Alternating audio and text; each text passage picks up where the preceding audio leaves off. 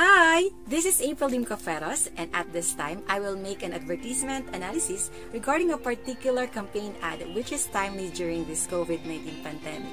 So first, watch with me with this video entitled Ingat Angat Tayong Lahat, a Department of Tourism campaign ad with collaboration of different brands and companies across various industries. Aangat tayo muli.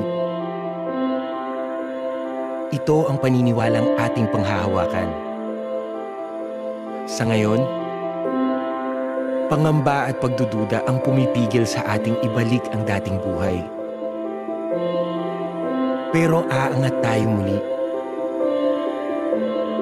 Dahil may isang bagay na hindi kayang kunin ng COVID sa atin. Ito ang ating pagiging matibay at determinado. Tayo ang lahing hindi natitinag ng bagyo, lindol, baha, at pagsabog ng bulkan. Paulit-ulit bumabangon, ilang beses manggulpihin ng sakuna. Kaya, aangat tayo muli. Kakayanin natin muli ito. Sa palaging pagsuot ng mask at face shield, paghugas ng kamay, at pagpapanatili ng distansya,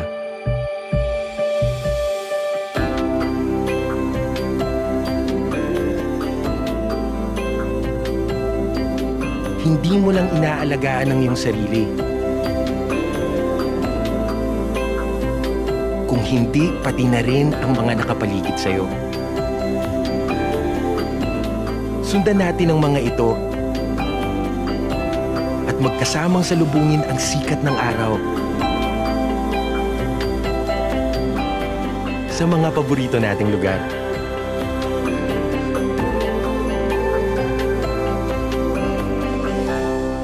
Walang kasiguraduhan ang mga darating na araw. Ang sigurado lang ay kapag isinapuso natin ang pag-iingat, aangat tayo muli. Ingat angat tayong lahat. Wow, that 2-minute video advertisement is very surprising. Surely gained the viewer's impact. We were able to see some of the Philippines' biggest companies that normally compete with each other, but in this video, they set aside the competition but instead unite to empower all consumers with information on how the Philippines can endure the battle against COVID-19.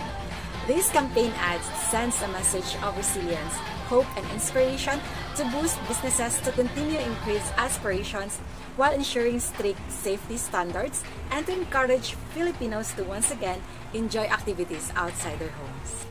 The texture of this campaign advertisement is a combination of different texture of the said brands and companies associated.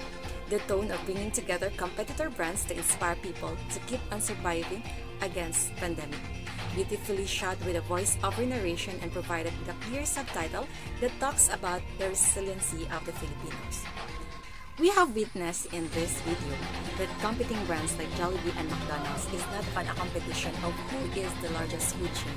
Instead, they were on a mutual relationship which signifies resilient solidarity. Coca-Cola and Pepsi cheers with a strong band of two individuals, and it conveys a message of cheering after winning this battle. Petron and Shell also showed how they can push each other harder to move forward. Smart and Globe Telecommunications supports each other to reach our loved ones anywhere in the world in this time of that unsocial traveling is not yet possible. And Angkas and Foodpanda have come together to emphasize the need for togetherness to get through these unprecedented times. Optimistic influence reaches the feeling of this ad. Display combination of colors representing their business groups can adapt to their operations from a memorable quote of a famous painter, Mark Chagall, that signifies the principles of the colors and combine colors in a design that states all colors are the friends of their neighbors and lovers of their opposites. Ingat angat tayong lahat. The common goal of this campaign ad is to build a more resilient Philippines. Together, if we fight as one, we will heal as one. Thank you.